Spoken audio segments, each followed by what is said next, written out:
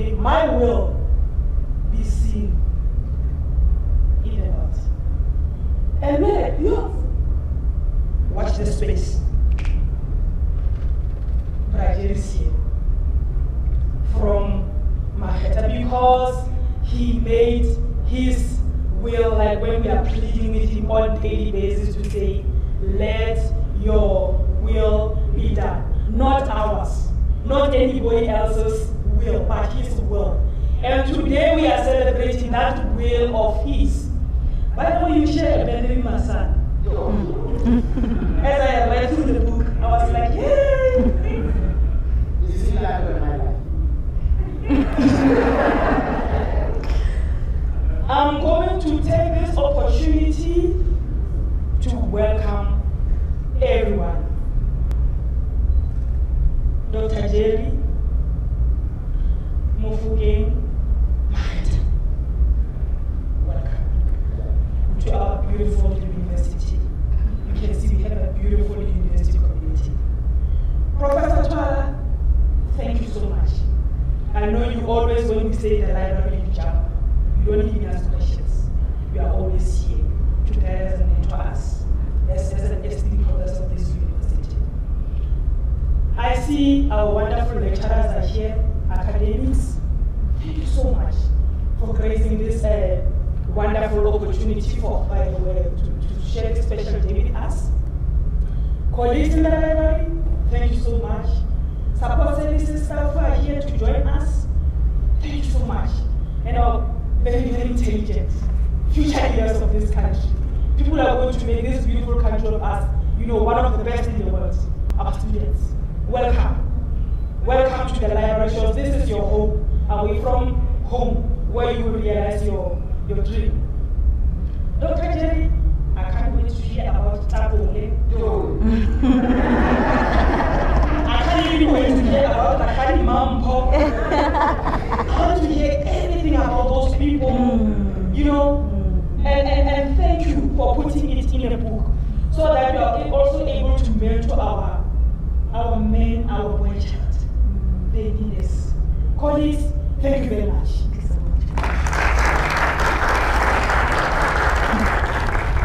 Thank you so much. Thank you so much, Medjinet. That was a really powerful welcoming.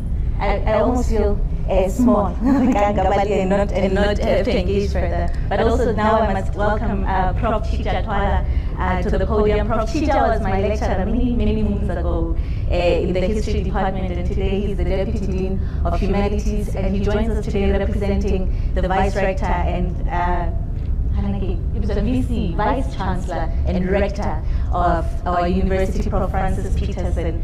As he advances, I would just like to advise that please that we keep our masks on for COVID protocols and regulations to be observed, and we maintain the correct distances between one another, just to maintain safety between ourselves this evening. Prof. Chief.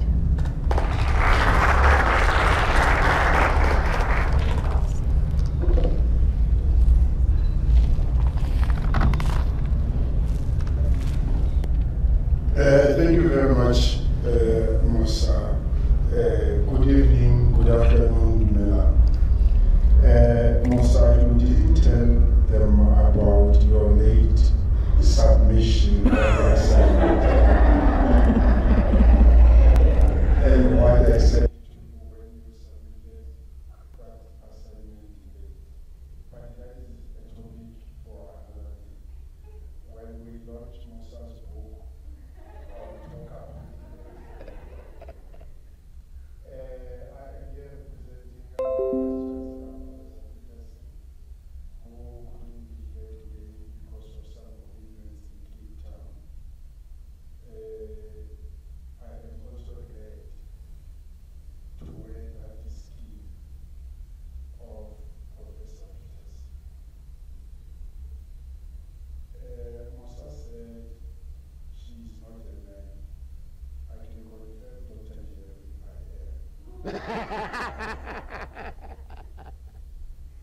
In introducing Dr. Jerry, I was given some pithy notes in order to be relevant and to be correct.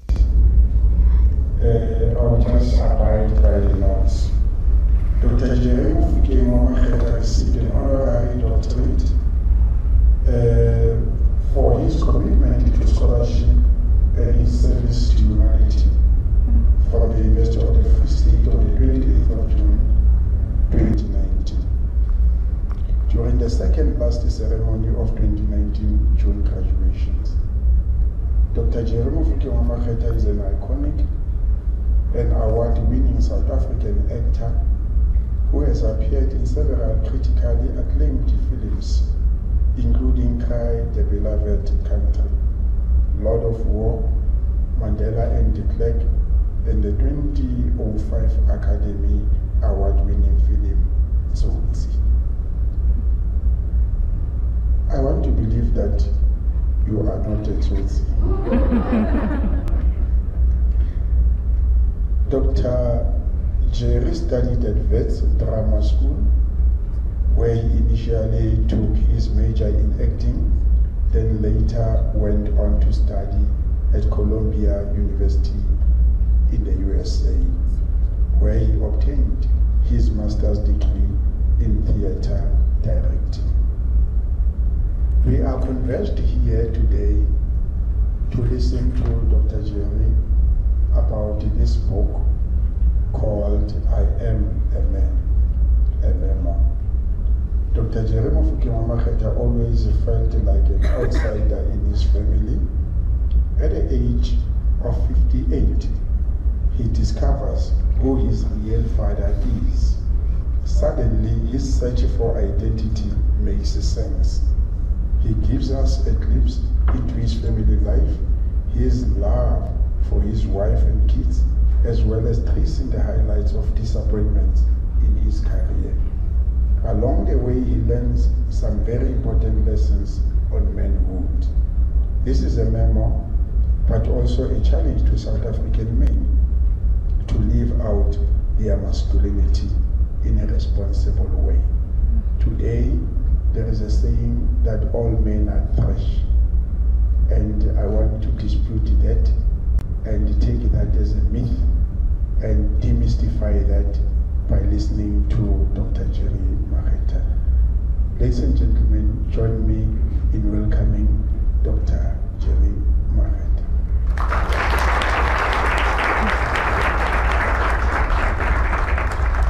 With your permission, Dr. Mareta, I'll also listen and digest and thereafter leave. We've got a faculty awards taking place at 6:15. Thank you very much, program director. Thank you very much. You directed me the way the program director said. Thank you very much, Prof. Thank you very much, Prof. Chicha, for a remarkable introduction to a remarkable man. I am going to try my best to not take up a lot of time so that we can hear more from Dr. Jerry Mareta. Jerry Mufokeng wa Mareta. This evening. And my reason for that, is that, we end up asking, I want for all of us to have, an opportunity to ask questions, to engage him, engage his thoughts, his own reflections and insights, as well as the book, so that, you have sort of an understanding if you haven't had an opportunity, like Mejinet, to kind of go through it and read it for yourself. Dr. Jerry, I'm going to ask a very broad question that will lead today. Why did you write this book? Why did you feel the need to write the book?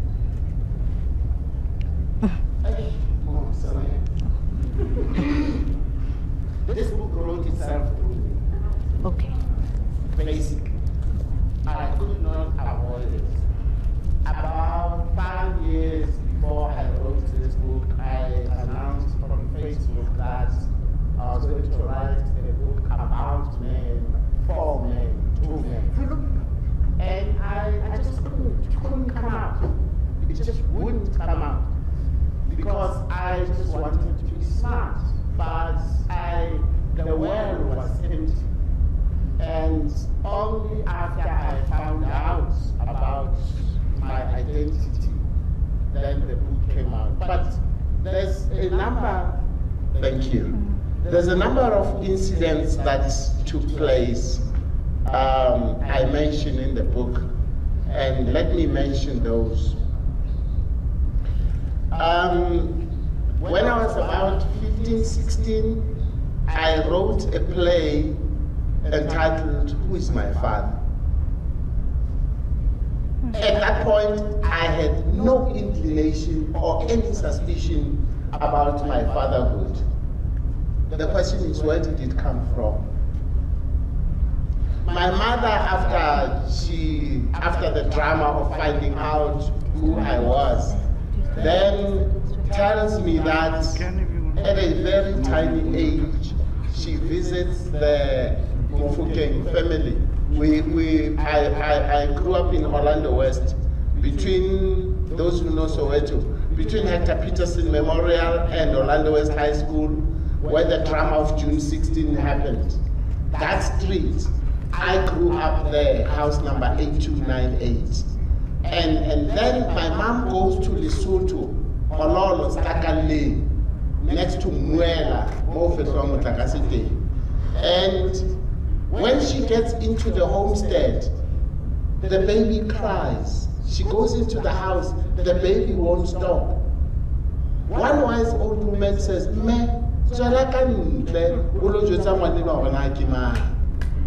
go outside and tell this child who he is. You know, with fear, shamefulness, and what. She goes outside and Tola Buti, Tola Mugwele, Tola Manamacheta, Chupstel. That doesn't matter, it's not, that's not superstition. When a child is incessantly crying and out of control, you give them a lullaby by saying their clan praises. Sure. Anyway, these are the sort of issues that this book raises. Here's the difficulty. Quite often, us as grandparents, we have our children, our grandchildren, having our surname. That birth certificate is a lie. Because I'm not the father of that child, I am the grandfather. That is one of the issues that touches me. Because my birth certificate was telling a lie. So there's that about my babyhood, there's that about when I was 15, 16 or so, and then,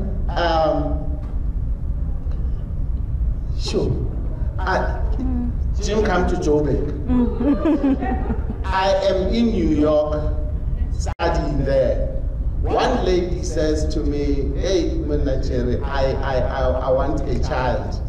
And I want a good, healthy, intelligent man to be a sperm donor. Oh, the African in me says, hi!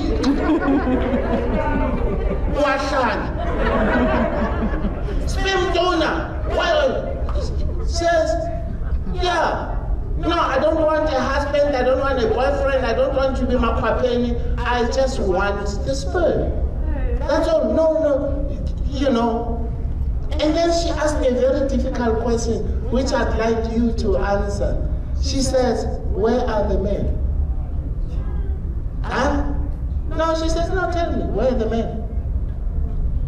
They're in prison. They are in hospital with drugs and HIV. The few good ones are already married. And many others are players. And then there's a very small section of men that are the marriable type. And for every one of them, there are 16 available women. That's the ratio. So when you get shocked about this, so who should I marry here? And I had no answer to that. And so going into counseling, my wife and I do counseling, and you go through session after session after session. One of the difficult areas, Mahesu, is you go to a wedding, and I'd like everyone present here today to go and help change that culture. The Friday of the wedding, the ladies have a shower or something, maybe the weekend before. Where does the man go? To a bachelor party, to a strip club. Allow me to say they teach him how to cheat. No, I want you to tell me one good thing that the man gets taught at a strip club in preparation for marriage, for being a husband, a father, a man.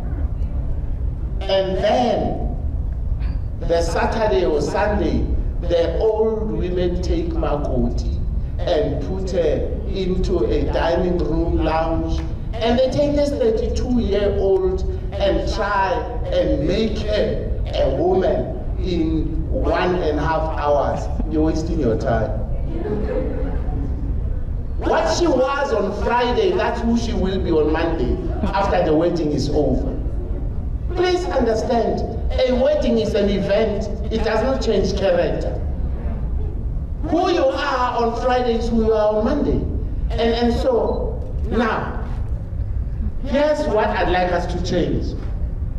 The primary thing, the primary medication that is given to makoti is nyamezelo. Go into this marriage and understand that men are problems. And there's nothing you can do about it. You must not ask a man where he comes from. And when he's angry, just go and talk to the family and blah, blah, blah, and all those things. But basically, yeah, it's time to talk. You know, let's not go to the textbooks about patriarchy. Our society, our families, our churches, our what?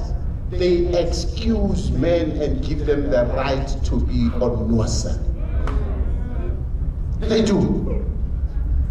And so there's a scenario in the book. One lady comes to set and she's got so-called blue eyes because she's been donored by the husband. She was told that the husband is cheating, and so she pretended to go to work and came back and caught them red-handed. And then the husband, you see, when you catch the husband, it's your fault. Now let's face it, it's your fault. Whether you get it through the phone or through the car or through, it's your fault. What did you want? And so she takes Makwapeni away and donors his wife. And then there's a family hearing, and that will be my last point, trying to answer your question. Family is a family matter. No, don't go to the police, don't go to the counselor, his wife. There's a family hearing. The ladies, take this lady. No, let's start with the father-in-law. Takes Mkwenyana and says, Manakanti, what's wrong with you? We all do it, but you cover your tracks. That's the education. When you are a real man, you must cheat and not get caught. That's when you're a real man. And then the ladies say to the woman, listen, we don't deny that he cheated, but listen, he married you. How many single women are there out there? And then he built you a big house and you got a car and the children are in private schools. Leave him alone, man. He's a man. What does that mean? He is a man. Think about that as we go through tonight's session. Leave him alone. He's a man. It is that anger, that dissatisfaction, because I sincerely believe if you're a man enough, you can prove that statement wrong. Because to me, manhood is an inside job.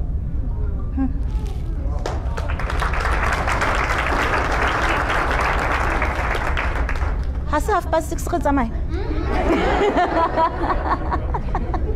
Yo, thank you very much. Thank you. It is more than I could have imagined. I read the book, ladies and gentlemen, I think earlier this year in January. And in preparation for this session as well, I thought of rereading it from front to back again, and I thought, let me read it like I read the Bible. And so I opened it and thought whatever I find, I will start with in this session. And I landed on page 159. And I'm going to read it, and it's a very short passage, and I hope Ntate Jerry will expand on it.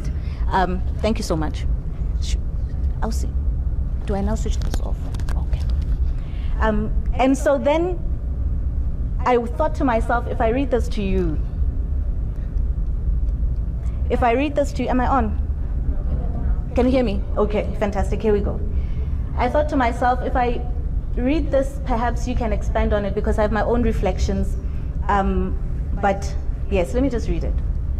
Her dad, okay, let me give context. Ntate Jerry is sharing on Hane Ashela Metlodine, who's his wife.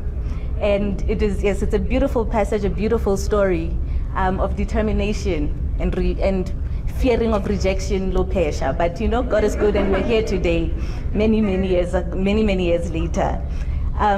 Idris as such, her dad in Ntate Sono was the epitome of a father. He was loving and protective of his children. I had no reference for a father, so I misunderstood him. I merely saw him as an impediment. And I guess I'm trying to ask the question, Ntate Jerry, of what it means that, one, you know, you've grown up to become a father yourself, but there was also a time when you were a fatherless son. So you have sort of lived and existed in both ends of the spectrum of fatherhood, basically. And I was wondering to myself what it means for us today with the kind of, you know, I guess it's a pandemic of absent fathers and the lack of positive male role models in our communities as a result. And even those who are present are seen as impediments. And so there isn't necessarily a supportive environment to be responsible. The cooler thing is to, as you have said, be a womanizer, be someone who's out there in the world and have less time, I suppose, for the household and for the family and for the home. But what does it mean for us in us trying to shape a positive masculinity in response to where we are as a society now? Sure.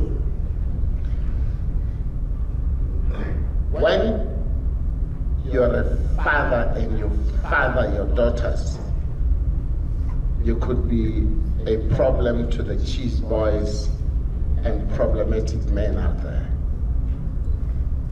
Because a fathered daughter knows who she is, and she's got her own values and protection. If a girl has been fathered, we don't have to start fasting when she goes to university.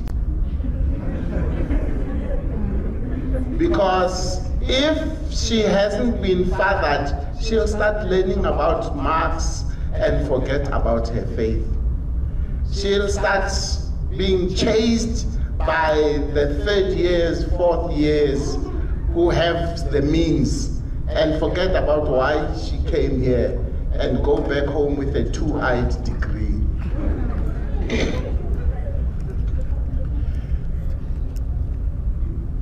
I say, when you father your daughter, first of all, you take responsibility for her conception. You don't run away. You take full responsibility. I don't care whether it was a one-night stand and so-called mistake. And Musa,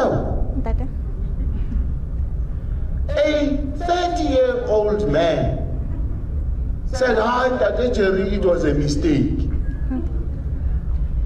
A 15-year-old boy knows 1 sperm plus 1 egg in one time equals one child. That's biology. There's no one here who doesn't know that. And for you to come back and say it was a mistake, you mean you didn't see your zip go down? Is that what you're saying? And so, this thing that when a lady is pregnant, the first response from a man is, how much do you want to get rid of it? We don't take responsibility for our children. You take responsibility as a man for the conception of your child. 2, you don't outsource the fathering of that child to your wife and your mother and everybody else. You take full responsibility. This thing, hey, gents, hey man, I can't go with Maku to Makufe or the Chiefs match in Durban with you because I'm babysitting. You're not babysitting, you're fathering. You're not helping your wife, you're helping yourself. And so, fathering takes care of responsibility, and you provide and you protect and you give love. Listen, when you father, you give those things that makes you vulnerable, such as if your daughter, you're gonna have dates with your daughters and give them what it's like to go to a restaurant. They should be free to talk to you when they have their first period. They should be free to talk to you when they have their first crush. Now, you see, when I wrote that just one was a problem to me. Because when Claudine was a nurse in Natal Spirit Hospital, so every time she goes to the hospital, Ntatesono takes her to the station in Tanzania, or even takes her to Faraday Station where she gets her last taxi.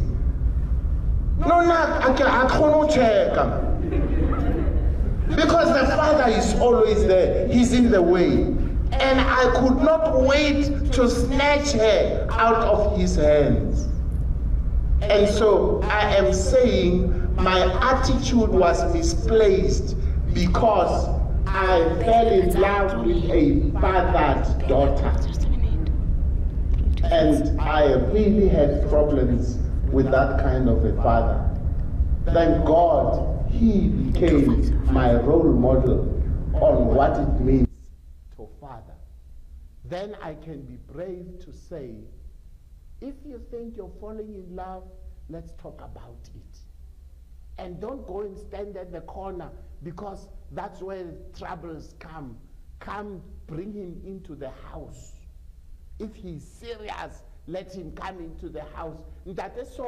When I went into the house, he spoke with us for 3 minutes and disappeared into the bedroom. He respected me. He gave me the space to be a lover to his daughter.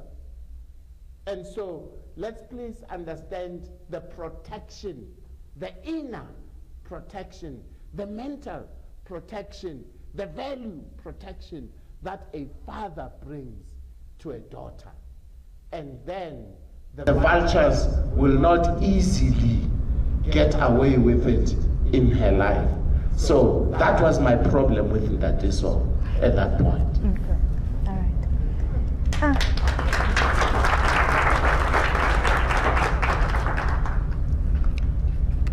I would also, in speaking to Ntateso and fatherhood, I think I'm also interested in the idea of identity and belonging, because it's a big theme in the book as well. And in speaking to the issue of, absent fathers, so many young men and most of us as well, really, many people have searched, for identity and for belonging. And in that search, there's a displacement. Your search ends in your 50s, 58. At 58, so really almost for 6 decades. And And in that search, I think you're fortunate to find some grounding, you know, in your career, in your family, in the church, in whatever else, you know, that you found, you know, solace in. But it's not necessarily always the case. Sometimes you then become, you know, you draw on any and everyone who is a man in your life.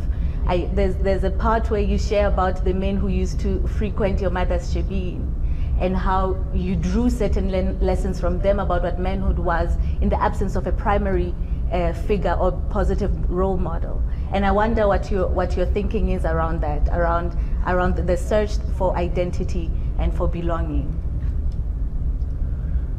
Many of you have seen me on Scandal.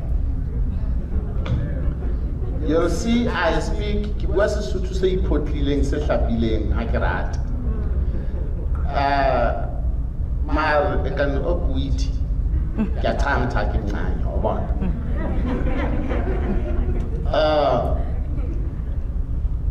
My mom, to make ends meet, she ran a shebeen in my home, for which I thank her. She worked at a store at Pefeni Station during the day, and then she ran a shebeen at home. The men there came to drown their sorrows and then go home. But in that place, they tell stories. They give their own wisdom.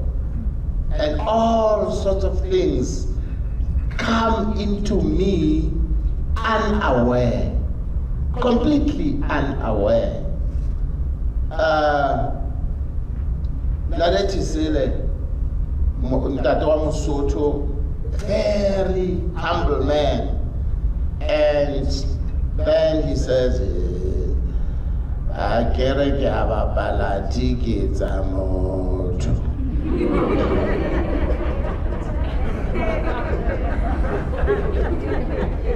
He refers to how he impregnated a lady. And there's Styles in the situation. Styles is the clever. And he still you know.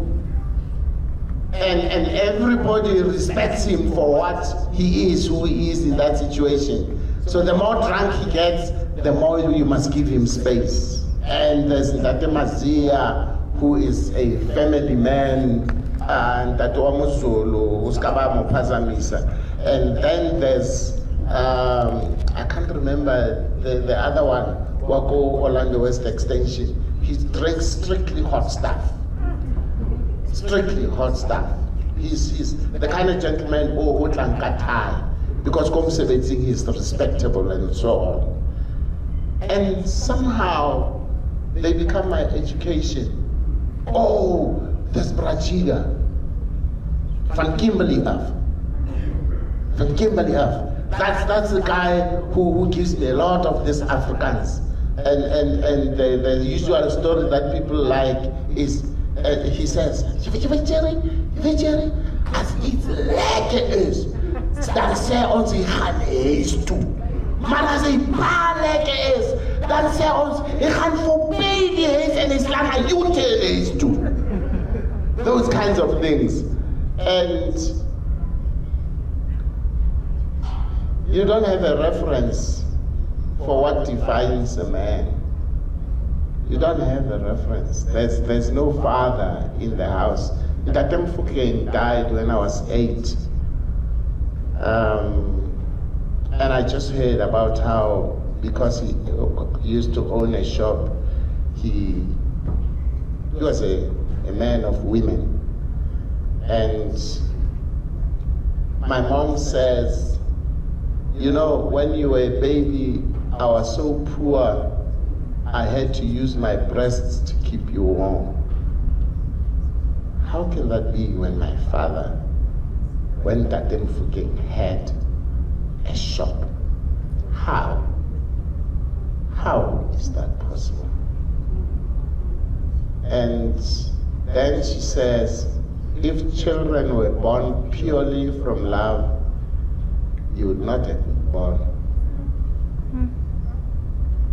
She didn't explain that statement to me. She just said it, and then she wouldn't discuss it further. And so in the yard, in the evenings, I hear these men and I observe them. But I explain in the book, there are other men in the community. That is called right next door, who used to work at SABC, who gave me a little job during the break, school holidays. And then a little further is Ndate Walter Sisulu's house, which I dared not go anywhere near because such men are dangerous. They'll get you to Robben Island. And then when you go behind Uncle Tom's Hall, behind Hector Peterson Memorial, is Handate Motobi or PAC. And not much is said about him because somehow he belongs to the wrong party. He's not ANC. And then you go further, there's Ndate Matthews, where a lot of cadres who were going to be exported, who were going to be taken out of the country, they slept there. They were collected there by Bontate Baruti Bamazayon, and they get dressed in Diaparo Zamazayon, and that's how they got snuck out of the country. And Makai Davashe, the musician, you can search these names if you want, he was right there. And I remember David Kolwane, the fine artist. I saw him with these things that they used to carry their fine art, their work, and I just thought, I didn't understand that you could live off your art. And then go a little further and turn left into Vilagazi. There's the house here, Nelson Mandela, which I kept away from like a plague, because you read the book that talks about Winnie, and you'll understand. They had to put on a wall in the house for all the shootings and everything. And then a little further, get clear Desmond Tutu, which is, you have the 2 Nobel Prize winners. And then behind Keiser Motaung and Rata Khwatleng and all those people, and Hot Sticks Mabuse. So all these books, a little further is Gibson Kente's house. So I hear about these people, but I keep my distance. I want to join Gibson Kente, and my mother says, "You're mad. Those people are not, that's not being a man. They just womanize, and they drink alcohol, and they smoke, and they go all over the country making people laugh. That's not a job. That's not being a man." And so my definition of manhood growing up completely warped. I survived. Thank God I went the other side with few scars. Thank God. Because I grew up in the days of Okapi. If you know Okapi, and 3 stars, and the Tomahawks, all right? I did try my luck at playing dice. Thank God I never got caught, but I learned, I know how 6-5 and crab and all that is. Again, I didn't. But I've never smoked dacha, thank God. I never made a girl pregnant, thank God. I did get stabbed coming from an acting class, and that was the end of the classes. So I thank God that even in that environment, I survived and went the other side without scars. Young people, you have no excuse with all the available knowledge to you to be scarred. Why? In the first chapter, is it the first chapter where I challenge men to read? Mm-hmm. Why read? My view, Prof, is that these young people come here, we teach them how to think. You're not here to memorize. You're not here to remember. The facts, there. But if you get out of this university and you've learned how to think, then you're educated. You see, you start first year with your cum laudes and what have you, and you think you know, you don't know. Apologies if I just blew your bubble. You don't know. We are at the beginning of the fundamentals of thinking. I remember the first year doing drama and film and studying Shakespeare's tragedies. And you remember the Silverton Siege? And there's a film about it where And then I wrote an essay that says there is nothing called tragedy. It's relative. Oh, yes, there's no tragedy. Because when ANC operatives end up grinding away and ending up in a bank, and they say, release Mandela and we'll release all these people, and they all get killed and the photographs are splashed. They're not terrorists. You call somebody a terrorist because of the classes or the angle through which you're looking at them. And so, you come to university to learn to think.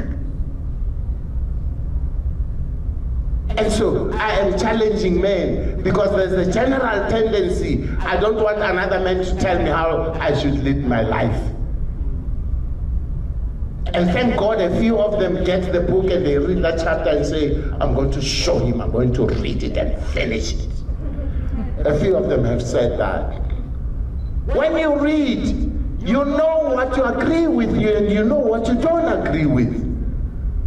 But if you don't read and you don't study and you don't go workshops and you don't do anything, you only agree and disagree with yourself. You will not ever grow. I teach in other environments, I teach directing. Now when you're a director in a play, there is no Google. There are no encyclopedias. You are there with the actor and you have the text. And so when you train a director, you're teaching them how to analyze the play and to create a picture and to infuse it in the actor. So you're teaching them how to think, how to see differently, how to hear differently, how to do differently, and how to all those things. But when you do that, you take a person through all these things that some of them they think, no, prof, no. They say, yeah, why do you say no? Don't do it. Why do you say no? Write it down. No problem. I grew up with a culture of debates in high school, which I wish they could bring to high schools, because the level of intolerance amongst our kids is unbearable. When I disagree with you, I'm not your enemy. I'm not your enemy. And so I really wish, I wrote that chapter basically to say, Bontate Machita, Melaitis, read this book and hopefully you'll think about yourself differently. What is it that makes you a man?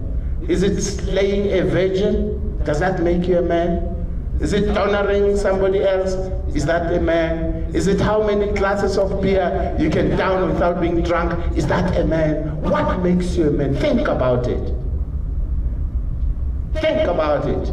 And make yourself vulnerable. Because the general thing out there is when you're already in third year, you've never had a girlfriend, you haven't laid a first year. Third year! What's wrong with you? With Shiman? They label you. And to try and prove that you're not a Shimani, then you lay a poor girl and you're ready with your money for an abortion. So, I'm writing, and I know you, when we were talking during the day, you say, why be provocative about the title of the book? I'm saying, I'm a man, are you a man? Because honestly speaking, there are some women who are more manly than some men. Honestly speaking.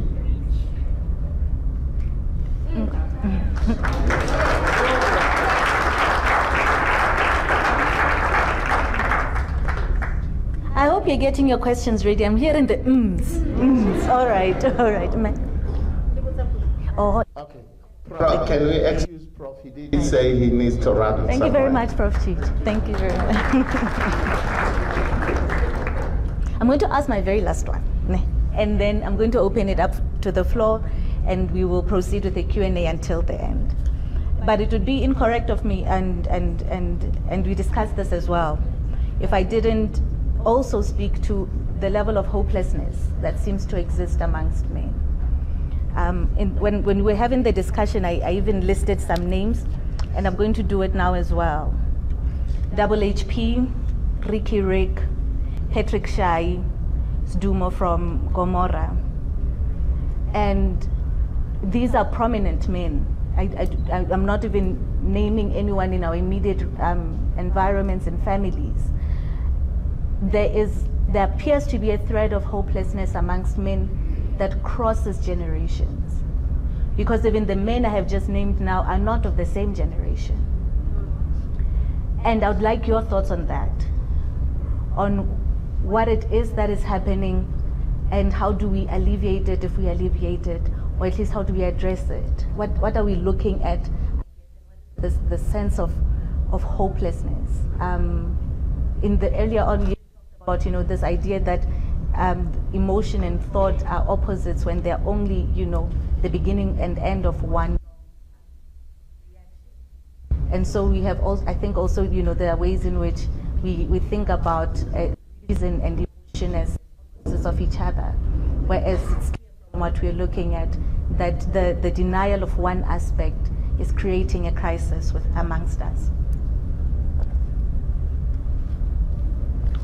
There's a lot of miseducation of men. Tigers don't cry. And instead of crying, we commit suicide. Because crying makes you a crybaby, a weakling.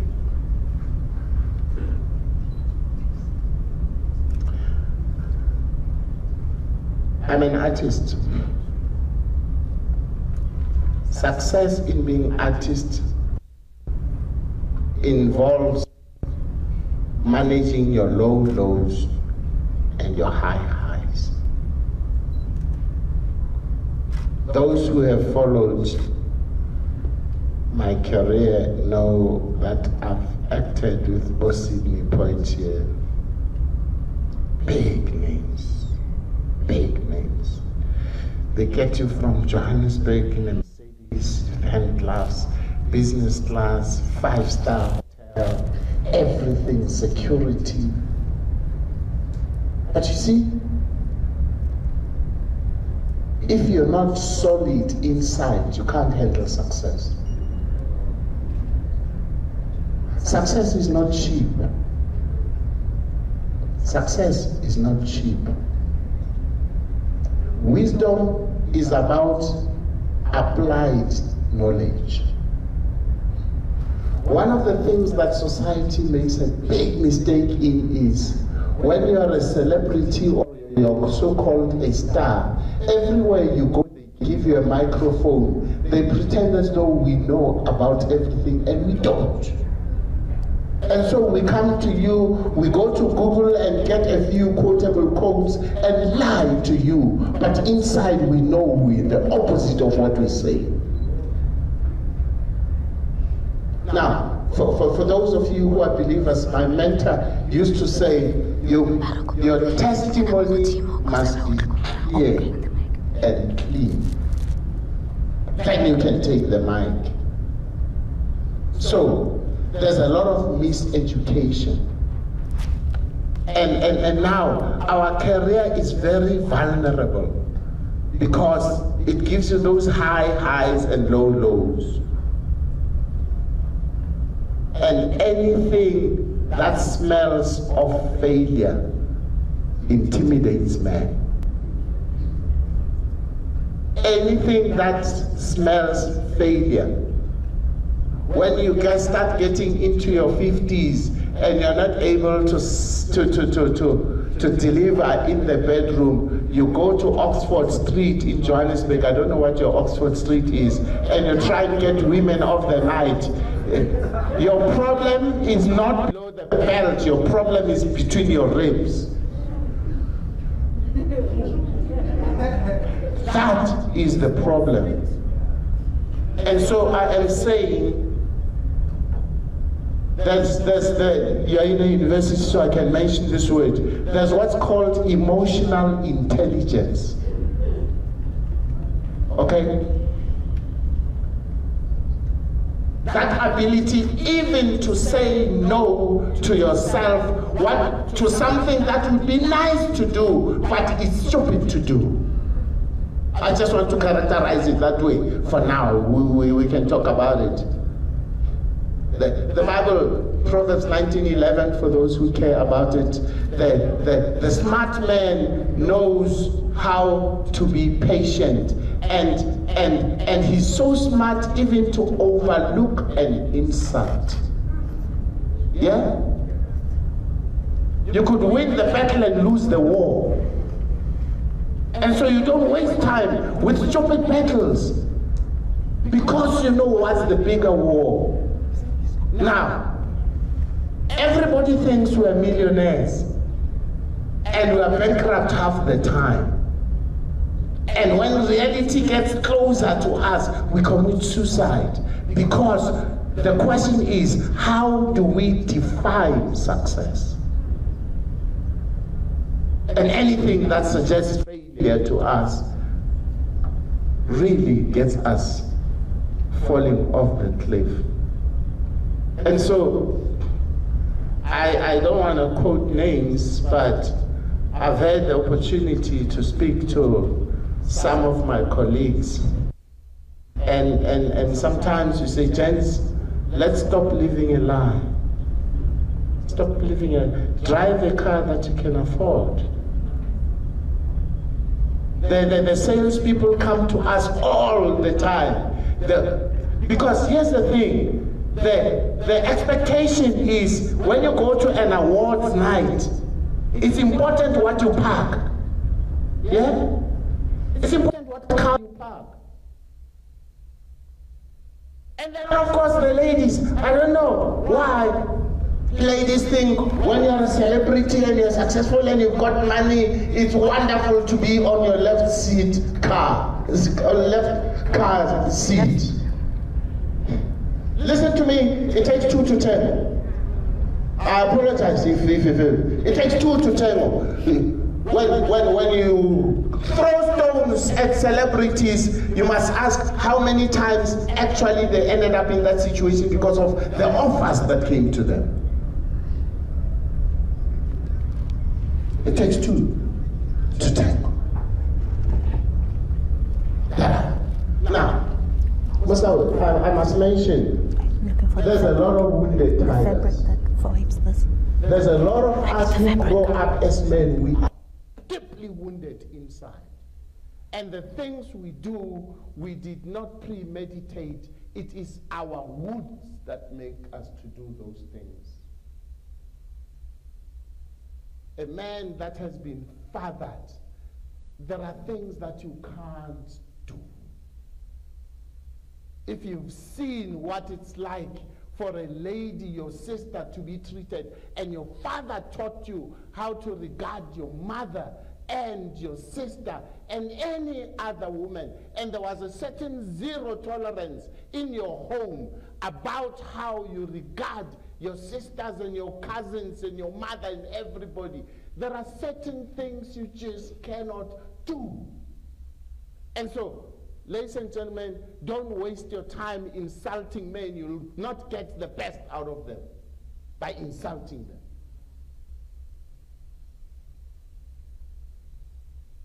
There's a lot of wounded tigers going on out there. And quite often, it is those wounded tigers who parade and pretend to be strong. And they think by insulting everybody and being arrogant and being disrespectful, that's when you are being a man. I'm sorry, it's a cry for help because you're hurting inside. Hurting inside. And women, let me request. Many of us, we are raising boy children by ourselves. Why? Because that bastard and his mother denied that he made you pregnant. A mother says, I know, nah, it's not my son. Where were you? Where were you? No, it's possible that there are 10 men in here who were denied by their fathers, and you grow up with this sense of rejection. And then, mommy and the aunts and everybody, because they hate that bastard, they teach you to hate that man and to hate masculinity. The problem is that you become what you hate. How many illegitimate children have illegitimate children? Yeah? Apologies if I sound like a preacher, but... And so my challenge to those of us who have the capacity, let us raise men out of our boys. Let's stop raising big boys.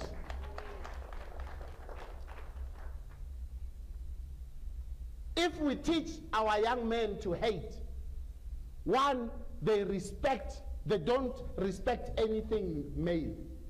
And they don't want to be mentored. You watch, their CVs are long because when they are corrected, they quit from a job, they go to the next one. They don't want to be taught, they don't want to be led, they don't want to be corrected, and so no respect, no leadership. That is why they refuse to go to counseling. They only get their counseling at News Cafe. And it takes them nowhere. Nowhere. And so, I'm sure you can pick it up from me. I am saying, let us heal the wounded tigers. It takes a lot of effort because a lot of them don't even want our healing with their arrogance and what have you. Let us heal the wounded tigers. Let us raise our young boys to become men. Your birth certificate confirms your gender. It doesn't make you a man. Your number of years doesn't make you a man. It says how old this meat is. The number of children you have does not make you a man. It just says God was nice to you. He gave you the ability to make children. How many celebrities at their funerals, there are 27 children from all over the world, but they are not fathered. And so I do hope that this opens a discussion about manhood, and not just about writing essays and passing the exams, but looking at yourself and say, actually, am I being man when I do this? Am I being a man? You can pass the paper but fail life.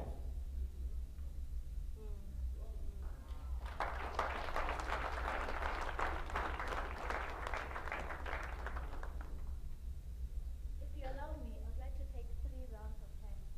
I'll come around with a mic. Okay, 1, 2, 3. Fantastic. Oh, not you. Oh, the guy sitting there with his hand. And then I'll take another round. Is that fine? Yeah, yeah. Hi. There's a lot happening. Like, you didn't tell me being a celebrity is this hard. Okay. And so I'm going to take your hand, and then I'm going to take that hand, and then the guy at the top with the black cap. Yeah, maybe the gentleman can come down so that you're close to the mic.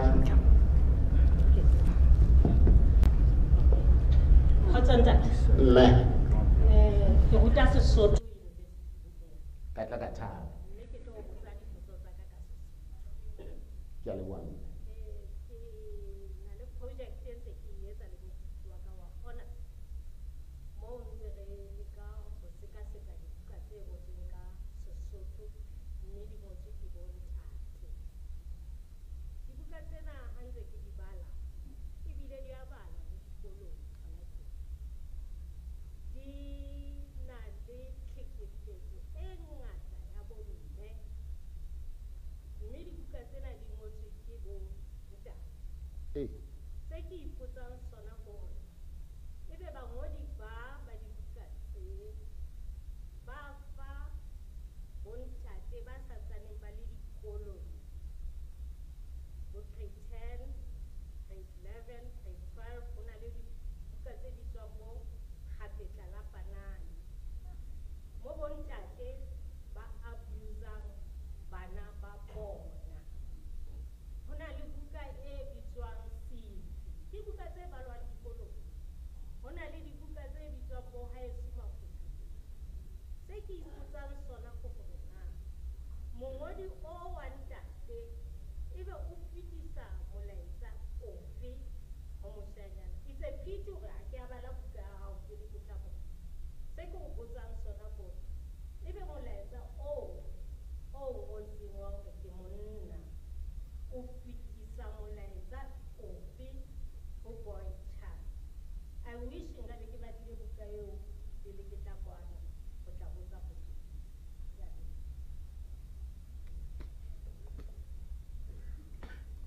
O ke ba ruta ntho o senang yona ka mo? Wa nkutlwa mme?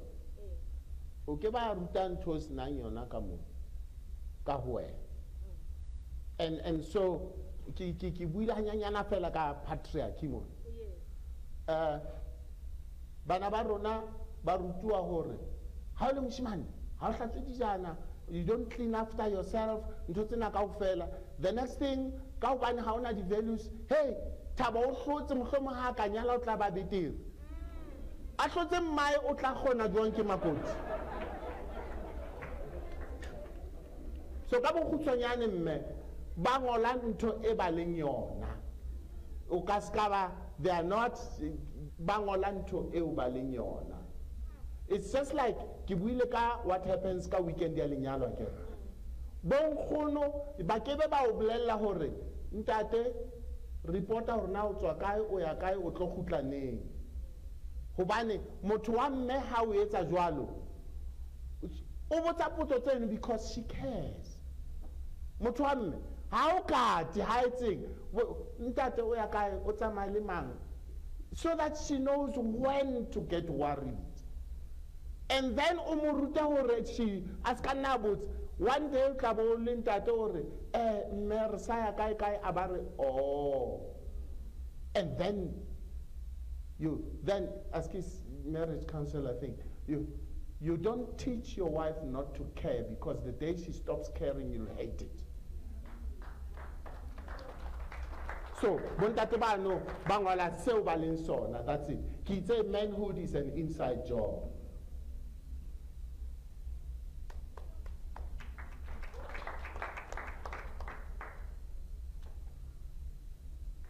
What's else? One. Hey. Yeah.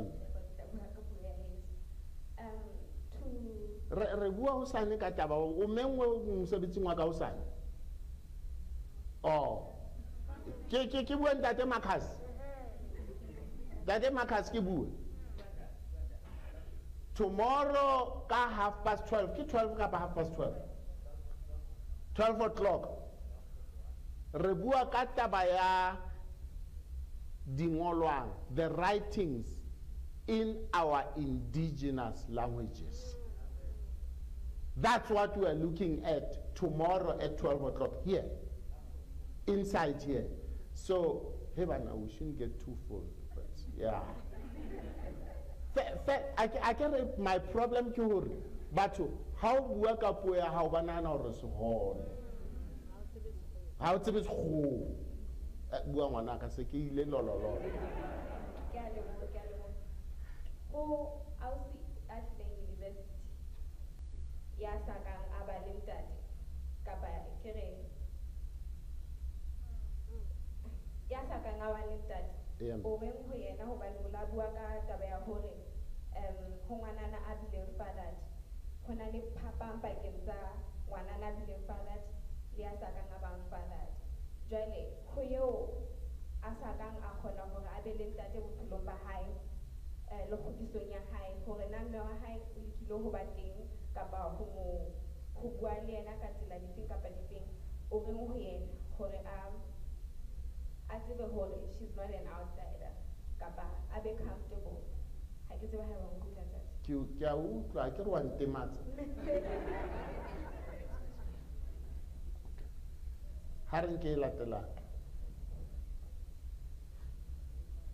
Lucy ke a leboha kgaitsedi ya ka dumelang ntate Mokgiti. monga budi Ntate Lebo, my question now is, I'm sorry I got here late, so I couldn't get a chance to listen. So I'm sorry to make you reiterate on what you said already. So my question is, ha ko bona ko go le ntho eno o tla e rwala ha qeta fela okay sure. So my question is, in the book, are you predominantly defining a man based on your experiences, on like things you went through, or are there any specific ones that you're actually relying on in defining what a man is and what is expected of him? So the question I'm getting.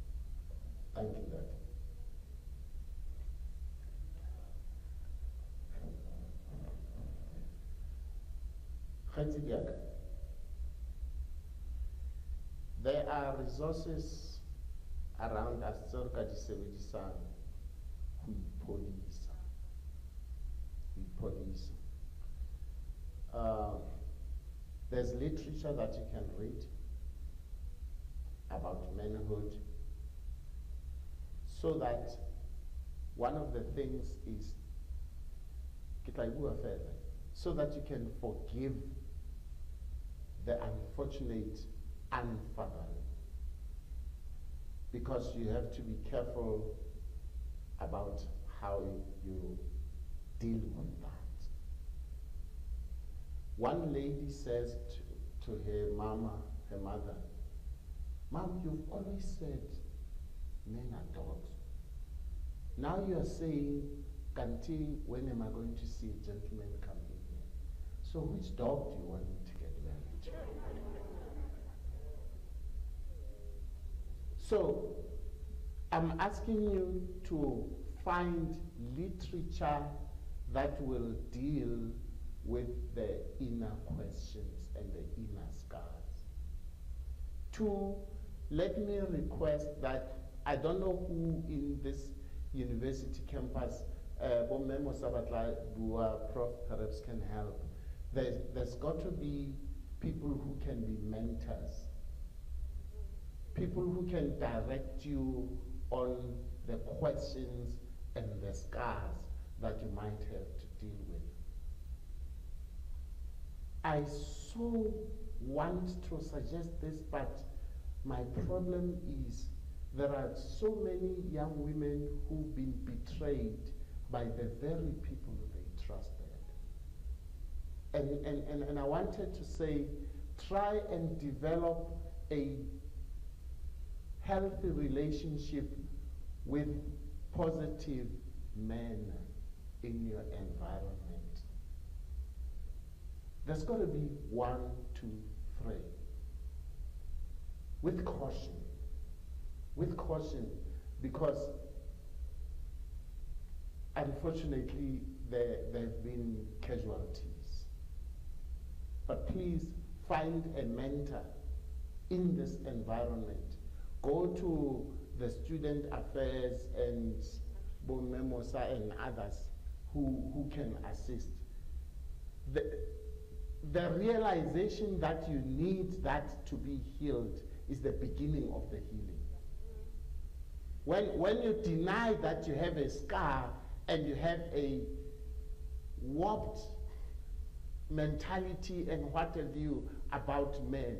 You see, some people come here, they've been raped, they've been beaten up, they what have you, and you see, if you are on a mission to punish all the men because of the unfortunate men in your past, you are cheating your own self. Because here's the thing in romantic relationships, when you get into a relationship, it's about your capacity not just to give love, but to receive love. And if you're scarred, you can't receive heat. You can't receive warmth because the scar stops you from receiving that warmth. So please read on it, find mentors, and get role models, men who can at least model manhood. I thank God, and I'll repeat that, I thank God. I'm 42 years married. On the 9th of June, I have not cheated on my wife. Okay. I've worked in the arts industry. Not a single girl has had to sleep with me to get a part in my play. There's been opportunities. Now, I'm saying that to say I'm not the only man. There are a few good men, even in this university. Let your mentors direct you to those. And if you need to go and sit down with them and cry and weep with Mosa or Lucy or somebody holding you, do that. Take seriously that healing. Because if you neglect it, you'll find that even in romantic relationships, you don't last. Because you are busy focusing on your dad. I hope that helps. The second question. A memoir is not a thesis. A memoir, you give snapshots of your life, uncensored. My editor says to me, I lost about between 60 and 80 pages. And a lot of that has to do with my faith. She says, Achel, you're writing a book here. If we want to read the Bible, we can do so by ourselves. Don't put it in your book. And she says, you're talking about these theories and what have you. We don't want lectures. We can go to the library and find those things for ourselves. And by the way, do not dictate to us what the answers are. Give us the questions, and then we'll go and find answers for ourselves. So I'm not using theories, whether biblical or philosophical or sociological or psychological. I'm not using that. I am giving you my scars and my stars, and it's up to you to work out in your own situation. What's your story? What sort of story are you writing about your own life?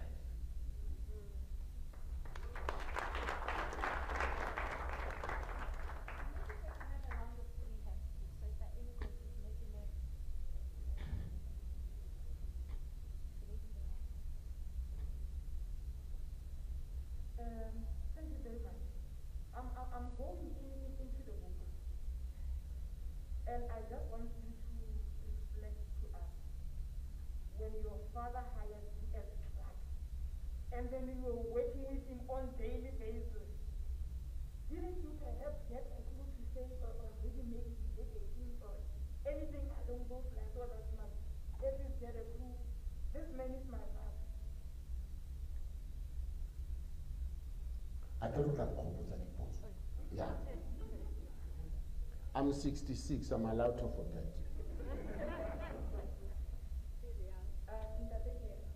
As you were engaging with us, I had a lot that caught my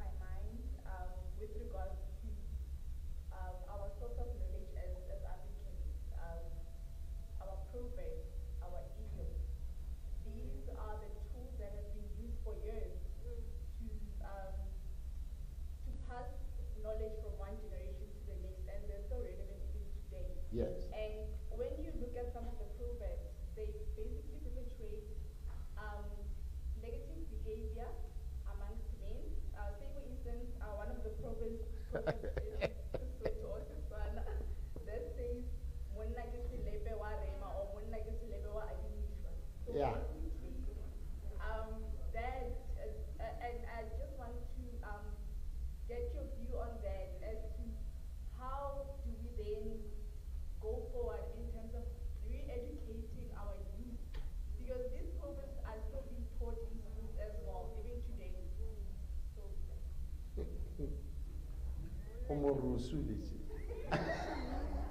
yeah, the last one.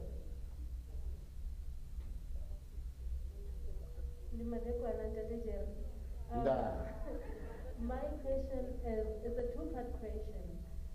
You talked about father-daughters. How do we as father-daughters continue moving on if our fathers decided to take retirement? The second question is... Maybe I didn't put it right. I mean, if fathers decide that I'm no longer going to be the father. And my second question is, how do we, as a healed nation, or healed daughters, if we have gone through the process of healing, bring men that we see that they are wounded into a space of healing? How to talk to a man? Thank you. Yeah, get start a woman. There's a character that Mama likes in the book. And everybody who's read the book likes that character. That character is called Tapule. Tapule was cruel. And his way of making me a man of the future is to take a little boy of 11 years old, strip him naked, put him on top of the Roy-Mir, and wallop his bums. And if he cries, you remove all the others who are not crying, you wallop this one that's crying. And you mustn't tell when you get home. Tapule was cruel. And I vowed that I'm going to go to Gauteng and get a two-edged knife so that when I go for him, I'll never miss him. So Tapule taught me hatred. Ntate Motlepu Mageta, my father, used to drink at home, my home. And he's the one who got me my first job without my knowledge. So in 1977, I started working as a Bantu mail clerk in an insurance company. And he was a driver there. I remember vividly him with a parked Jaguar outside the main door and with white gloves and a cap, waiting for Mr. Little, who was the top guy. That's the image I have of him. And my mother tells me that she kept saying, "Jwale ntate lo fumanetse mosebetsi, ha o sa mo fumanela la ile hempenyana, can't you just give him a little present?" And it didn't register to me, so I never did. Only after I find out that he is my father. He died in 1976, and in 2014 I find out that he was my father. And my mother says, "No, look, I told you, I tried to suggest that you should do something, but I couldn't push because you'd start being suspicious." So I never suspected. Never, never suspected. There are Magetas who were very close to me. There's one Khaitsedi who helped me when I grew up and I was strayed behind her husband when she got married. We call each other Khaitsedi up to today. They didn't suspect anything. And immediately after they get told that I am Mageta, I am a photocopy of their father. Photocopy, not my father. Their father is the elder brother to my father. So, you know, when you're not suspecting you don't see. You don't see. So I never suspected men.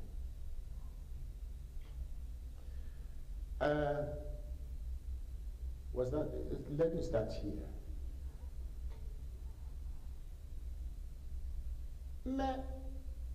When people show you or tell you who they are, believe them and accept them for who and what they are. If your dad walks out of the house and denies you, and please, it's for your own sanity that you accept that he has walked. It would be better that he came back and fathered you, because you didn't ask him to. He donated you into this world. But for him to be responsible, he ain't got it in him. For him to be loving, to be protecting, to be leading, to be providing, you're asking for too much. He ain't got it. And so if he goes into retirement, sometimes he runs out of shame, out of woundedness, but please, you find your strength in yourself and any other resources outside yourself, but not in him. You're asking him for too much. What was the second question? Yeah. How do you speak to a man in healing? You see, it's very difficult to speak to your own father, to your own brother, because you're so close. Sometimes you need the diplomacy to find positive sources. I'm talking about maybe giving this book for Father's Day, and then you keep discussing and say, "Namar that is provocative, man. Huh? Well, listen, read this page and tell me what you think." Unfortunately, there are people who are very vulnerable. They quickly put on their guard. They don't want to talk. And so you really have to be smart in the way in which you talk to them. Now, I know to some ladies it might feel like, "Nah, but you're asking us to baby them." I am saying you be humble as a dove and wise as a serpent in doing that. But also, let us have a zero tolerance of nonsense. Let's also be that. Stop saying, no. Being a man doesn't mean you're a cripple. No, you're not disabled by your gender. It's an excuse. Hi, you don't know. Tom, you don't know. He gets angry the whole month. Baby, you'll get used to him. Why did you get married if you're being a baby here? This is not a babysitting situation. Okay? So then that's where somehow those of us who are in that environment, there are those times when you put on a balm. There are those times when you crack a whip. Let's do what is necessary to heal wounded tigers and to correct the rascals. Yeah, there was a third one.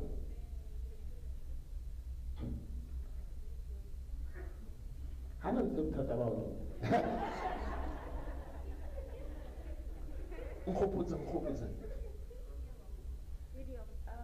Or idioms and proverbs. But that's similar to the situation giving what these men write in these books. Now, idioms are history. You can't change history.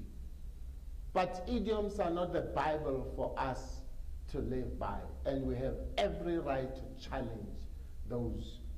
And a lot of them actually push this patriarchy agenda. And if we do not challenge that, we have ourselves to blame.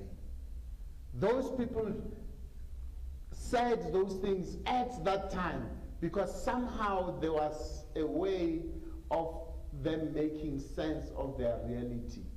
They don't. It's a square peg in a triangle. It's impossible. So please, we have every right to question those. That's why I say this Nyamezela mentality, let us all go and address it and say, men are not cripples. When you talk to them at the wedding weekend, don't just take Makoti and put a pressure cooker. Take both of them, put them in the same room, and talk to both of them. You know, so I think it's time to close. Almost.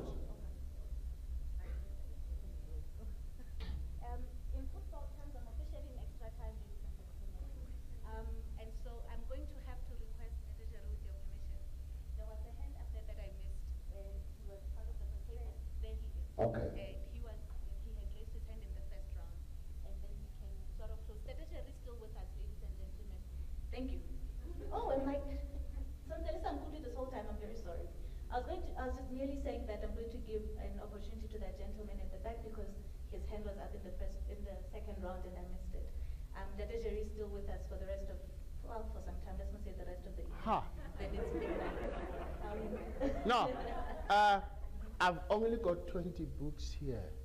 I'll sign them and you can buy them, but others will have to find a way of saying, here's a number where you can order your book. So I'll quickly sign those books and run away. All right, so you can post. Thank you very much for the opportunity.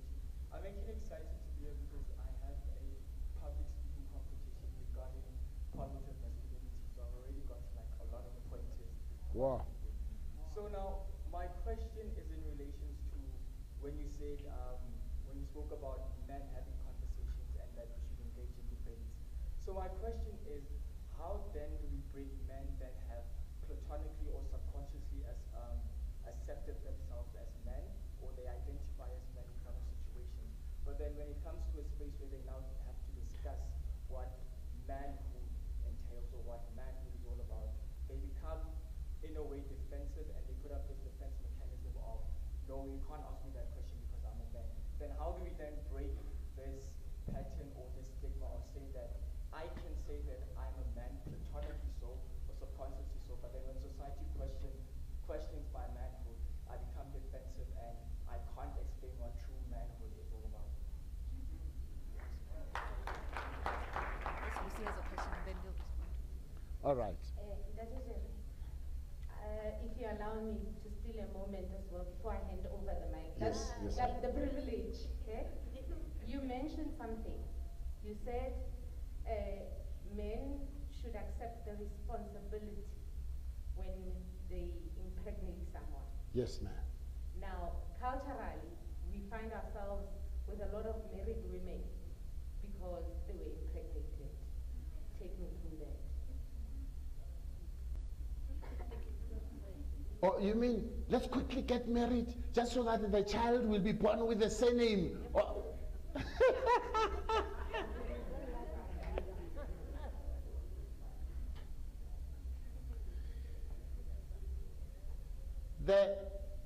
It's unfortunate that that happens. It's unfortunate that that happens. There are things that characterize marriage. One of them is that it's meant to be a lifetime commitment. Meant to be. Two,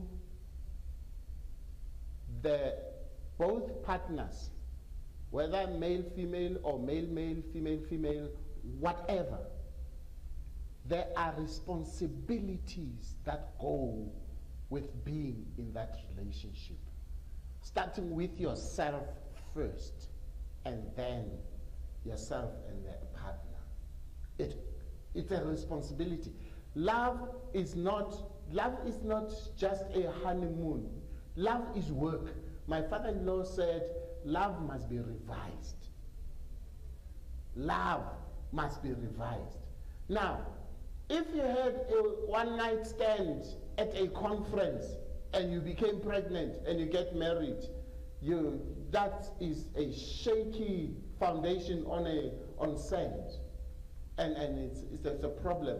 And rightfully, there's no love there, and it's a perfect formula for cheating, because there isn't a depth of a relationship there. Now, you see, Kimruti, it's difficult, because now, I'm not saying you should divorce, but once you are married, you then have a mammoth task to make it work, because you're driving uphill all the time. Because sex is not enough to maintain a marriage. Sex is just one of the elements that make the marriage to work, but it can't be the only thing. And just because you had good sex at the conference, it's not a basis for marriage. It's not. And so, it's unfortunate. And if you're serious about it, I guess you're gonna have to make it work. But please understand, it's not dynamic, because the foundation is warped, including many other foundations, such as arranged marriages and other situations. Or there are people who are running away from their poverty, and so the first man that smiles, bling, you know, and there isn't a depth of a relationship. So the question is, if you're going to get married, why are you getting married? And what does marriage really mean to you? What does it mean? And if you can answer that, we've had people come to premarital counseling and decide, it's not going to work. And I respect that. I really do. Ntate talking about, you see, if your definition is warped, you do not want to be asked questions. You don't want to be asked questions. Really. And it's very difficult to have discussions with those people who, this is the way it is and there's no other way. There's no discussion with those people. There's no debate. There's no research. There's no, okay, read this book. I'm not saying agree with D. Timer, but just read it and let's talk. Because sometimes you just need to give them some neutral things. Can you watch this film and tell me what you think?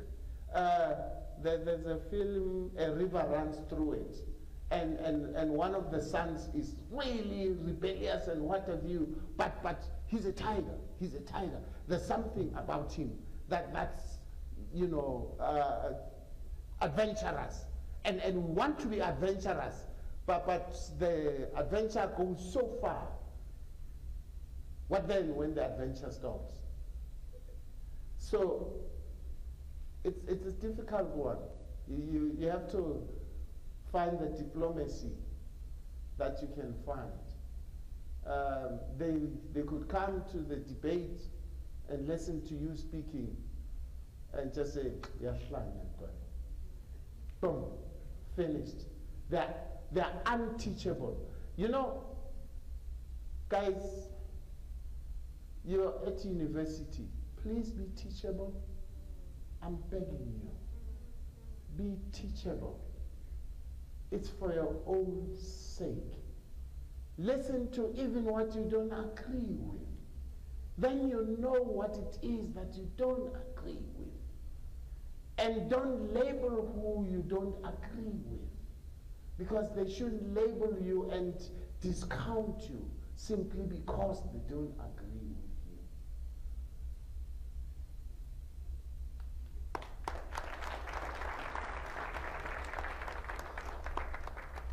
Thank you so much, Dr. Jeremy. I'm going to hand over to Mr. Cornelius Hagenmeyer, who's the director at the Office for International Affairs. I just wanted to please, after the vote of thanks, give me just a minute of your time to make a few announcements with regard to the book, and then you will conclude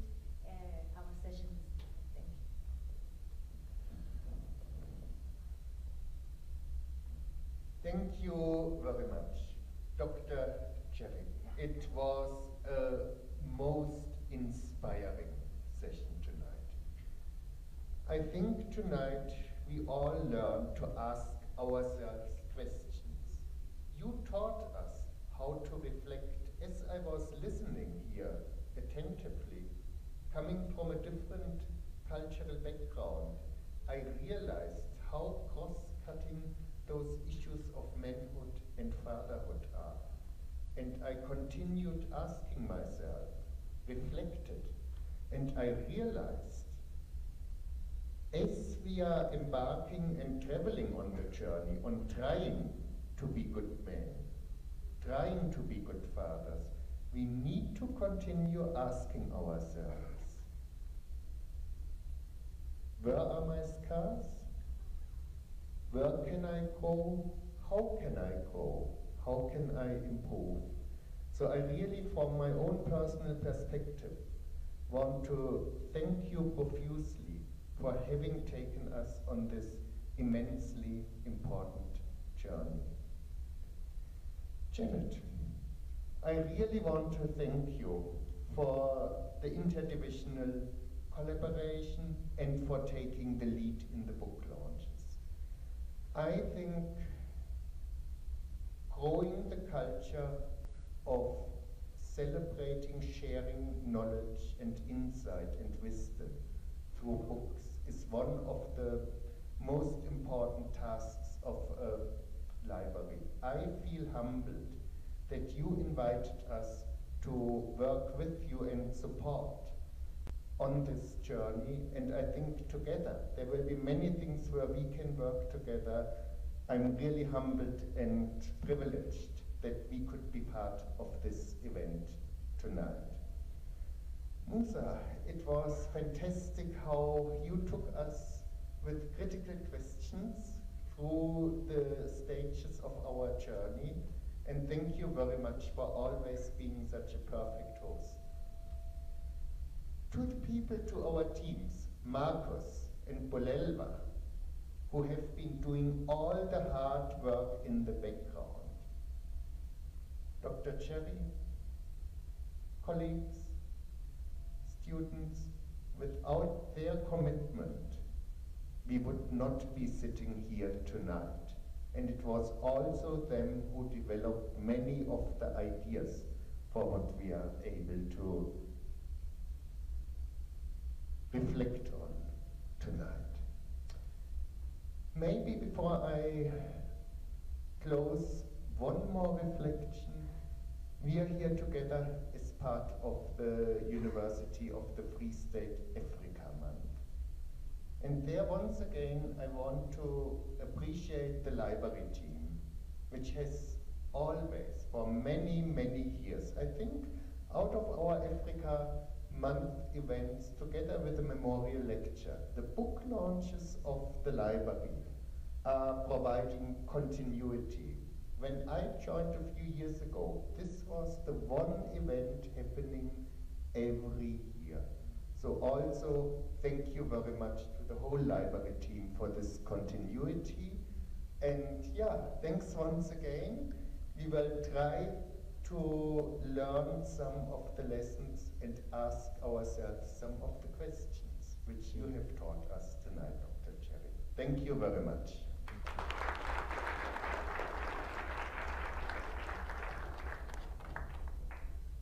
Let me just... And by the way, with the kindness of the university, we are hoping to translate this book into Sesotho and maybe Xhosa.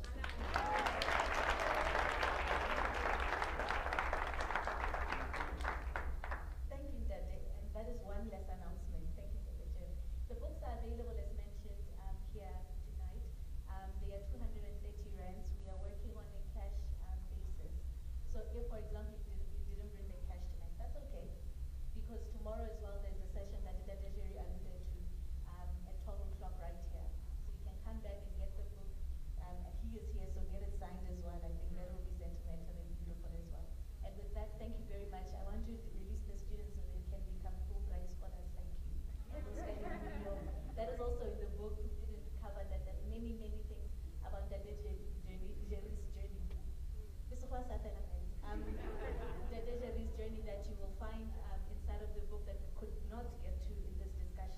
only because